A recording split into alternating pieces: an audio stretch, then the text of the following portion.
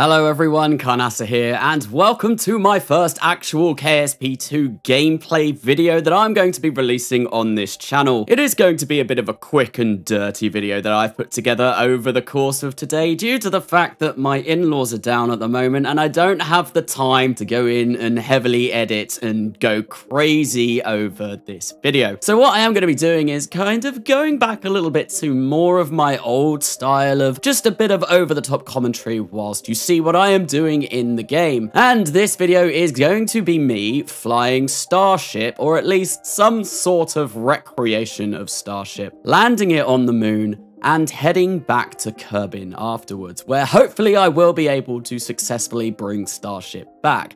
Now, I wanted to do this for a couple of reasons. There is a challenge, a week 1 challenge to land something on the lunar surface. And I thought, what better to send than Starship, you know? Because I've never really done an awful lot of that in stock KSP 1. So I thought I'd give it a go in the second one. I am building it on screen right now, and because I am still somewhat unfamiliar with Kerbal Space Program 2, as I'm sure a lot of people are, it's only very new. It only came out yesterday. Yes, it's very new and obviously quite problematic at the moment, but if you want to see more about my thoughts on that, definitely go check out my video that I released yesterday, KSP2, The Honest Truth, because I delve into that quite a bit. But I do have to say I am enjoying it a little bit more. And I think that's because I'm limiting myself and kind of managing my expectations. Anyway, going back to what I was originally going to say is that because I'm unfamiliar with the game, I don't really know what the parts are yet, so I can't really talk in depth about what's going on. And you know, I don't usually play stock KSP, so none of these parts are familiar to me. I know that I've used 14 vector engines for Super Heavy, 3 vector engines for the Starship Orbiter, and 3 swivel engines to mimic the sea-level Raptor engines that would be on Starship. And with that, it's completely built. Let's roll this out to the pad and get it launched.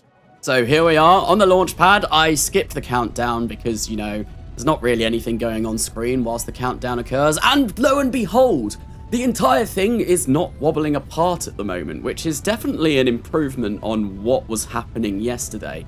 Although I do have a reason for that, and I will go into that in a little bit in this video. Yes, I have made some fixes to the game that someone sent over to me on my Discord, which now makes rockets less floppy, which is wonderful. That being said, for some reason on this iteration of Starship, well, the struts between the actual Starship Orbiter and Super Heavy Booster, yes, they disappeared. And this is what happens. Thank you for there being no auto strut currently. Auto strut would have fixed this problem, but no, we have a limp noodle of a rocket. So let's try this again. This time the struts are present. However, somehow Kerbin has entered a period of global warming and all of the oceans have disappeared and the atmosphere has gone. Well, hopefully third time is the charm. This time the struts are there, the atmosphere is back, the oceans are visible, everything is looking a little bit better, and we are able to get Starship off the pad. So earlier on, I did mention that the rockets are no longer a floppy mess, and that is because someone so kindly over on Discord sent me a way of changing the rigidity of the parts that are connected to each other. I will put that up on the screen now, just to show you where exactly you can find that within your files, and it does vastly improve the performance of the rockets. You still do need to connect some parts together with struts, as was evident with the first iteration of the Starship that I launched. Yes, without those struts between the Orbiter and Super Heavy, it did still flop all over the place, but parts actually connected to each other without a decoupler in between are no longer anywhere near as floppy as they were at the start of the launch, which is fantastic. That was one of my biggest gripes about the game. Honestly, I still really do want auto strut to exist. Auto strut is incredibly useful, and it would also mean that I wouldn't have to bother with using struts everywhere, which I personally think looks quite ugly, but that's maybe just my opinion. Whilst I was building this in the VAB, you may have noticed that I did put some control surfaces on the top of the Super Heavy Booster to try and mimic the grid fins that Super Heavy Booster does have. Obviously, right now in Kerbal Space Program 2, we don't actually have any air brakes, so I I was a little bit concerned placing some fins at the top of this rocket, thinking maybe the aerodynamics of this would mean that it would flip and flop and go all over the place, but fortunately, due to the fact that I was using vector engines and not just 1 or 2 or 3 or 4, I was using 14 of them on the first stage of this rocket. Well, their gimbal is absolutely fantastic, and I didn't really have any struggles flying this at all. Clearly, I'm not using MechJev or anything like that because they are not part of Kerbal Space Program 2 yet, but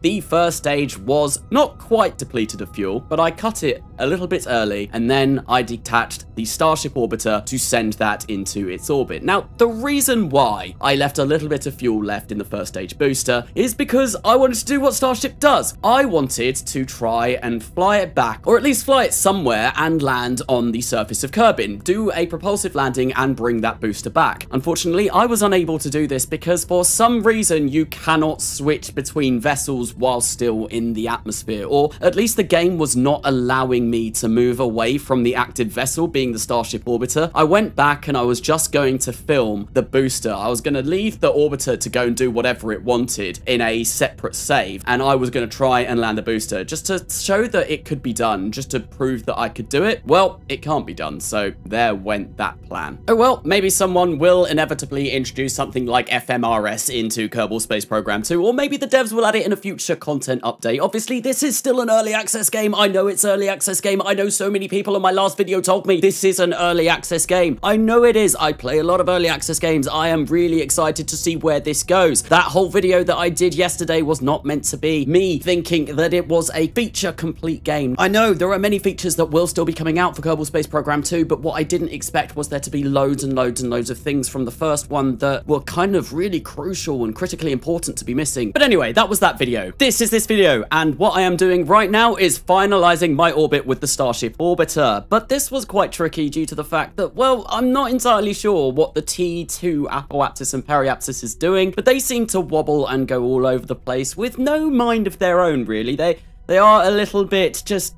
weird and don't seem to add up with what I am actually doing. But we made it into orbit. Starship is there. I have plotted out my maneuver to the moon, and now we are going to burn, using those vector engines to actually help flip Starship around. The RCS on this really isn't powerful enough to move it very quickly, and I was a little bit late trying to start the turn to get this to burn to the moon. Now, I didn't show the maneuver because, well, plotting out maneuvers in Kerbal Space Program 2 right now is egregious at best. Yeah, they are really annoying. As you can see over on the top right of the screen where the moon is currently, I cannot see my trajectory through its sphere of influence. That is a bug. I know that's a bug. Hopefully that will get patched out soon, but it currently does make it really hard to get a nice close encounter with the moon when I can't see my trajectory through its sphere of influence. But lo and behold, we are at the moon. There we go. I skipped the flight over because who wants to see that? And now we are firing up those 3 vector engines again, or the sea level, not even the sea level, the vacuum raptor engines. Yes, the vectors are the vacuum level raptors to capture into a lice. A lice? Oh, bloody hell, my words today, really. I'm not doing very well at speaking this. It's probably because I'm trying to rush to get this voiceover done so I can release this video today. More KSP2 content. Everyone wants KSP2 content. Yes, let's release all of the content. But we are in a nice lunar low orbit, and now what I am going to be doing is beginning the final descent onto the surface. Realistically, I should have tried to aim for one of the basaltic flats on the moon now, one of the new nice flat basaltic flats, but I didn't really care where I was going to land, so I just burnt when I felt like it was necessary and ended up in this rather large rocky crater with lots of bumps, lumps, and everything to get in the way of me trying to land safely on the surface of the moon. This was a very silly idea. Flatland or hillside? What would you rather land on if you were attempting to land a very long, tall, cylindrical object? And talking of long, tall, cylindrical objects, if you have KSP2 and you have done your own Starship design, why not head over to my Discord link in the description to share some pictures of that there? Because I would personally love to see them, because this was something I put together really quickly. I was quite pleased with it,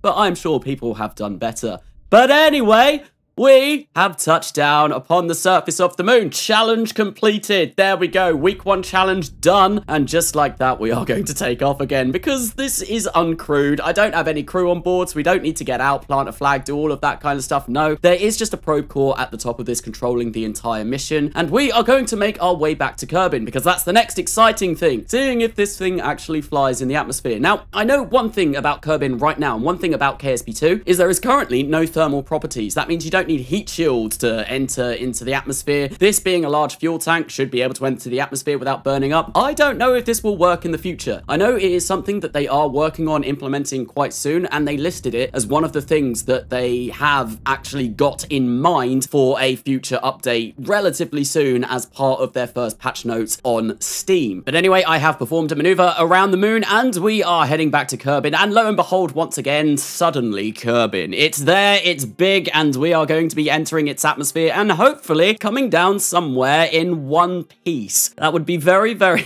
nice. It doesn't always happen like that. And unfortunately, the way I left the moon, well, yeah, we have come down in the dark side of Kerbin. There is no sun. We have turned to the dark side and you probably cannot see a single damn thing. So I have actually sped this up to 4 times speed in editing because you can't see anything. What's exciting about this? We're gonna land in the dark. I'm really disappointed that I landed in the dark, and I probably should have spent more time actually figuring out my trajectory to get back to Kerbin so that I would have landed on the light side rather than being able to see absolutely nothing. But the craft did flip around the right way, so we are landing arse first, which is kind of nice. And you can see that bit of debris that just popped up on the screen. Well, that was the space center. So somehow I was pretty damn close to landing at the space center too, which was not intended in the slightest, but nice that I got close. Anyway, now time for the final stages of this Starship's flight. The 3 vector engines fire up into life once again as I see my surface speed is 150 meters per second and rapidly dropping as we are approaching the ground. 2,000 meters up, so I decide I'm going to cut back on these a little bit because I do not have an awful lot of delta V left. 400 meters per second right now. Unfortunately, I may have cut back a little too much at this point in trying to conserve fuel, and it is almost impossible to correct the craft, and we go smashing into the water, breaking all of the engines. But the rest of Starship did survive, and I managed to bring it back down safely, just not completely in one piece. A big thanks to Pentium, So Not the Hero Type, That Unreal Guy, Zaretya, and the rest of my patrons and members for their continued support. I have been Karnasa. Like and subscribe for more, and I will see you later.